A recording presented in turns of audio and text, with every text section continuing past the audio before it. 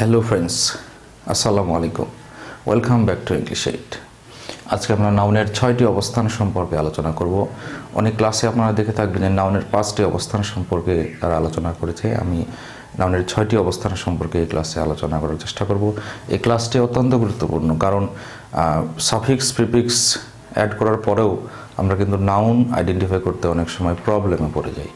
তো আজকে আমরা নাউনের অবস্থান বিচার করে নাউনকে আইডেন্টিফাই করব। এই নাউনের অবস্থানগুলো যদি আমরা খুব সহজে আইডেন্টিফাই করতে পারি, তাহলে আমাকে সাফিক্স প্রিফিক্স ইউজ না করলেও চলবে।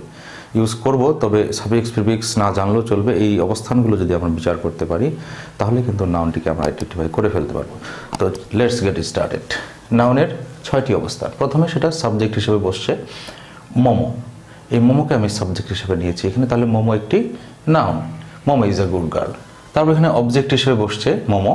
এখানে দুটি অবজেক্ট, মোমো একটা অবজেক্ট, আ বুক একটা অবজেক্ট। এটি ডিরেক্ট অবজেক্ট, এটি ইনডিরেক্ট অবজেক্ট। তো হি গেভ মোমো আ বুক, তাহলে মোমো এখানে অবজেক্ট হিসেবে বসেছে, মোমো নিশ্চিত একটি নাউন।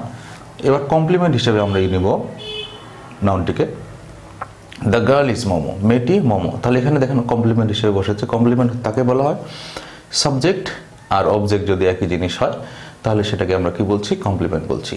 যে সাবজেক্ট আর এটা লাস্টের যে ইয়াটা অবজেক্টটা একই ব্যক্তিকে বা বস্তুকে যদি বোঝায়, তাহলে সেটা কমপ্লিমেন্ট। তাহলে কমপ্লিমেন্ট হিসেবে আমরা মোমোকে পেলাম। এবার অ্যাপোজিশন হিসেবে সাবজেক্ট সম্পর্কে যখন অতিরিক্ত একটা তথ্য দেওয়া হয়, তখন সেটা অ্যাপোজিশন বলা হয়। তো অ্যাপোজিশন হিসেবে আমরা এখানে নেব যে momo the actress, actress momo wants to meet you, তোমার দেখা করতে চায়। তাহলে এখানে মোমোকে আমরা অ্যাপোজিশন হিসেবে পেলাম। এবার প্রেপোজিশনের অবজেক্ট হিসাবে, প্রেপোজিশনের পরে যদি মোমো বসে, তাহলে সেটাকে আমরা কোনো ওয়ার্ড বসে, সেটাকে আমরা কি বলবো? নাউন বলবো। প্রেপোজিশনের অবজেক্ট হিসেবে I am going to momo, two এর পরে যে ওয়ার্ডটি বসলো সেটি নিশ্চিত নাউন। এবার আমরা মডিফায়ার হিসেবে, এখন মডিফায়ার কোনগুলো জিনিস? মডিফায়ার আর্টিকেলগুলোকে আমরা বলা হয়, পজিটিভগুলোকে মডিফায়ার বলা হয়, নিউমারালসগুলোকে মডিফায়ার বলা হয়। তারপর হচ্ছে this, that, all, both, such, any, every, each, etcetera. তো এই ওয়ার্ডগুলোর পরেও যদি আমরা কোনো ওয়ার্ড পেয়ে থাকি, সেগুলো কি হবে?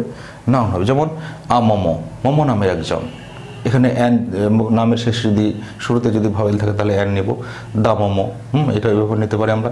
Positive my momo, your momo, অথবা এখানে মোমের উপরে অ্যাপোস্ট্রফি দিয়ে অ্যাজ দিলেও সেটা কি হয়ে যাবে?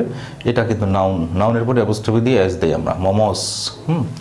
নিউমারালস two momos, three momos, this momo, that momo, all momos, both momo, such momo, any momo, every momo, each momo.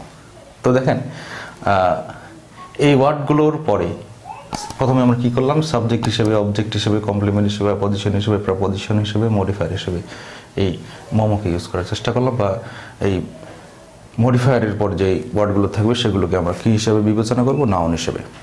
নাউনের এই 6টি অবস্থান যদি আপনার কাছে ক্লিয়ার থেকে থাকে, তাহলে নাউন আইডেন্টিফাই করতে আর কোনো দিন সমস্যা হবে না। Watch this video times and again. I'm coming with a nice video. Till then, be fine, keep everything fine. Assalamu alaikum.